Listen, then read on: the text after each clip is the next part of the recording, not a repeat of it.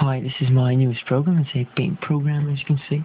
It has different tabs: file, pen, color and size, which are the standard controls of the program.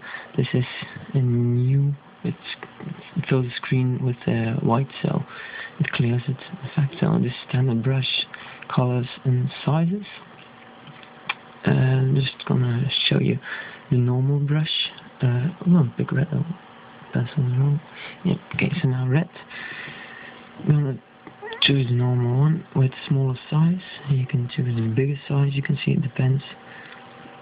This is a brush. It also depends on the size of the pen, which is a brush like normal paint. It's completely random and uses the color, of course.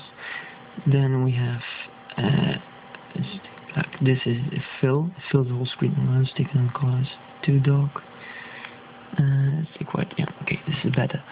Now it fills the whole screen with the color you choose. And there's a draw tree. People draw trees. Some leaves. And a bit of grass. That's nice. So, as you can see, it works quite nice. I made some kind of programming way so you can't have random pixels lighting up. And some birdies too. Also have an eraser, which is a pen. It depends on the size of the pen too, of course, because it's some kind of pen. It's just the biggest one. It clears it, just paints it white, in fact, with a rectangle, while the other ones are circles.